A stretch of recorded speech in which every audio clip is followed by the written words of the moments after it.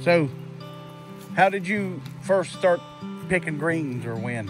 When I was 5 years old, my daddy took me. He was a green picker. Is that when you started? As I started when I was 5 years old with my daddy, and he learned me Shawnee, wild cabbage,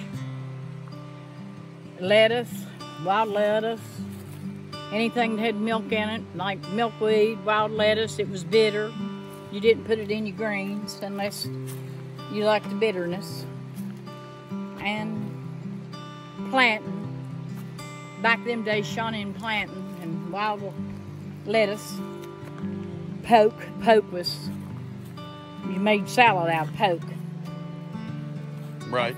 Yeah, and I just continued green picking up until I got sick about 6 years ago, and I just haven't been green picking anymore.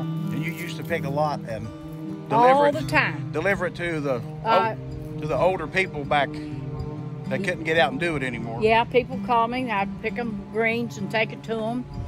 Especially one of our neighbors that lived down there at Stanleyville. And she loved poke. And I'd pick her a big old bag of poke and take it to her. Her name was Hester Stanley. You used to deliver it through Chesapeake too? Yes, I used to take it to people in Chesapeake and Chillian, and up Paint Creek, and I took greens to lots of people. Yep. I even picked the doctor some wild greens. Took them to him. How did you fix them? I just parboiled them until all the real greenness left them. Got them tender, drained them real good, and fried me a couple pounds of bacon, and poured that bacon grease into a big iron skillet, and piled all that in there and let it fry. Let them fry, and I just kept turning them over and kept turning them over, and they was delicious. Yeah. Made a big old pan of cornbread. You never knew. There's some bunch Shawnee. Right here? It's bunch Shawnee right there. Which one? This is bunch Shawnee. Okay. You hardly ever find bunch Shawnee anymore. It's the tall Shawnee, but I like the bunch Shawnee the best. Okay. Yeah.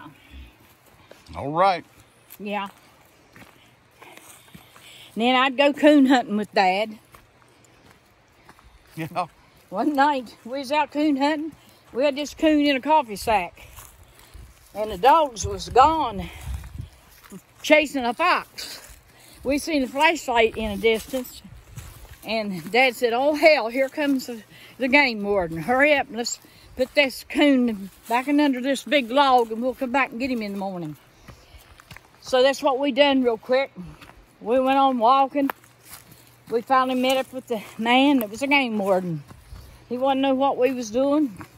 We told him that we'd lost our dogs. Our dogs was gone, and they was foxhounds, and we was out hunting our dogs. So he let us go. We went back in the early next morning, got our coon, took it home, and cooked it. And we ate it. Good old days, right? Yeah, that was my good old days. I just wish I could do it now. But I'm 85 now, and there's no way I can do it.